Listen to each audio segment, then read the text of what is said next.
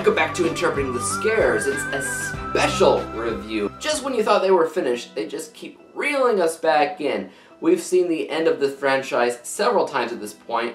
First with Saw 3D, the final chapter. After that we got Jigsaw, and then the ever so divisive Spiral from the Book of Saw. And I won't lie, as soon as I heard that they were making this, I went through a long list of conflicting emotions. I wondered how, I wondered why, I worried about its potential to be pointless at the end of the day, but I also held my chin up high. The Saw franchise is something that I consider to be my biggest guilty pleasure series of all time.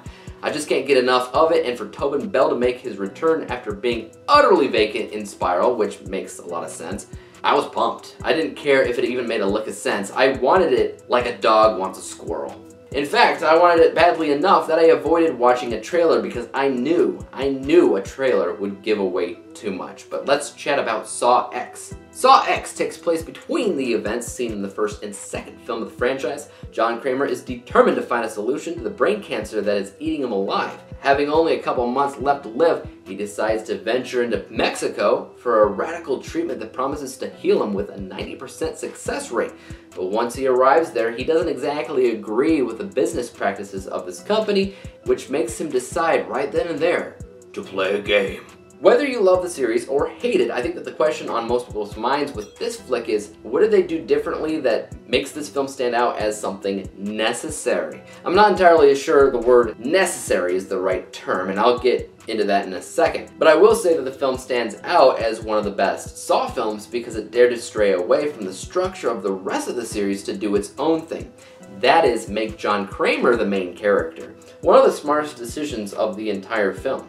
Everybody agrees that Tobin Bell is a legend. Everybody knows that he plays this role better than anything else that he's ever done. So why hasn't he been at the forefront this entire time? Why was he always more voice than performance in the other films? Out of the entire saga, this is obviously his best work. However, removing the focus from the victims and putting more focus on Jigsaw also risks the film feeling less like, well, Saw. That's especially true for the first act of the film, which is often really slowly paced and, dare I say, boring. It's performed well enough, and it's insanely important for the rest of the film, but it does take a while to get to the point. But once it does, it's easily one of the best films of the franchise, bar none. You may also wonder about the traps. Are they any good? They are extremely good.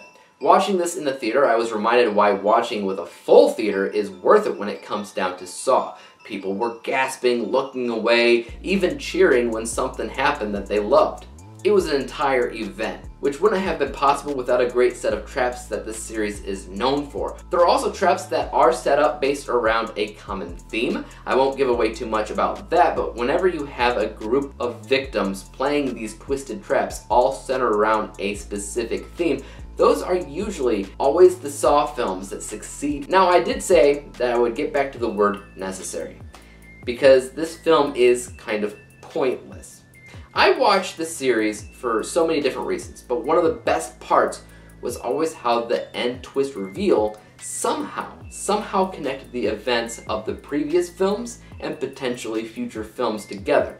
It's always this big surprise, and it makes the movie, no matter how good or bad they technically are, that much better. This does take place between the events of the first and second film, but trust me when I say it doesn't need to. It doesn't connect the films at all. If it doesn't exist, the rest of the story would go on as usual. You don't learn anything useful that the characters borrow in further sequels. It's a one-off film that's really fantastic on its own, but I could potentially see people forgetting about certain moments in this movie long term. Overall, I don't have a lot of bad things to say about it. It's a Saw movie that does what it sets out to do, and even though he's clearly a bit older than he was when the series began, Tobin Bell is a national treasure, and if for no other reason, watch the movie for him. I scored Saw X an A-letter grade, final overall score of 90%, 90 out of 100 possible stars. You know, it has been a while since I've seen the rest of the saga, so I can't exactly say offhand where this is ranked with the others for me, but it has to be up there because it's solid. What about you guys? Have you seen Saw X? Are you a big fan of the franchise? Do you love it? Do you hate it? And if you do love it, where do you rank Saw X with the rest of the movies? Because a lot of them kind of blend in at the end of the day.